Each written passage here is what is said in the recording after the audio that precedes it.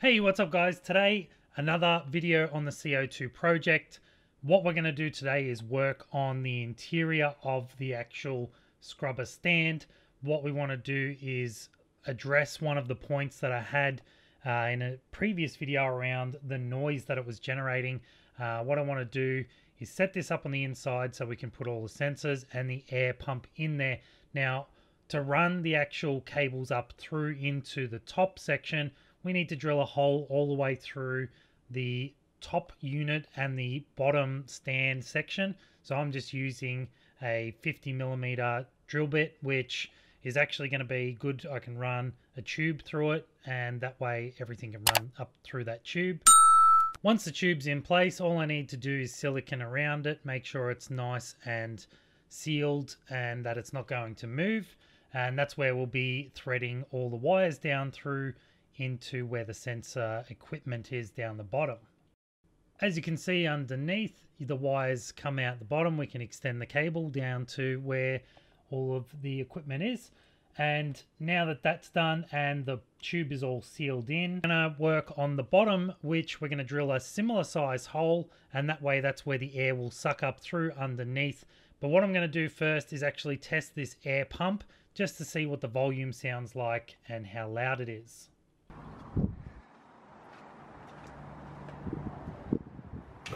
Alright, so this is how loud it sounds with the front of that door or the lid off. So once I put that on, it will cut down quite a big chunk of that noise. So I'm going to try it again, this time with the tube on the intake. That way, hopefully, it cuts down a little bit of noise. Now, that didn't really do too much, so the next thing I was going to do was put some liquid nails down and actually run some noise reduction inside the actual box, which the cheapest thing that I had available was to just run carpet.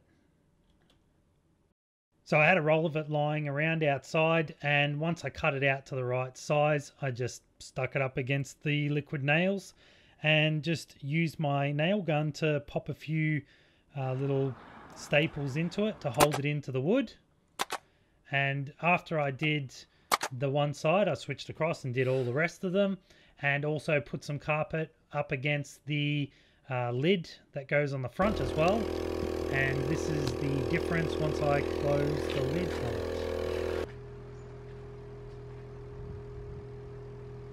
So the best way I could actually show the difference was to actually use the editing software that I'm using and show you the sound that's coming out of both the samples. Now this is when I just left the unit, the pump in there by itself, and then after it was all done with the pipe and the carpet.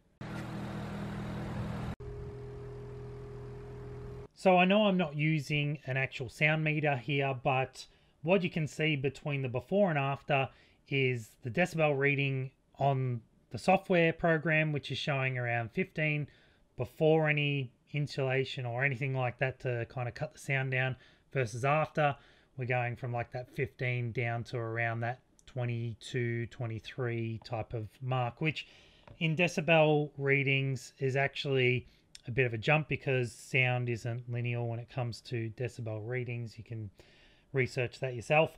So I'm actually quite happy. It cuts it down to a point where I'm pretty happy that the sound isn't going to really be noticeable or distracting to anyone if you're on a, I was walking past, or the neighbors or anything like that. So it's quite acceptable for this test.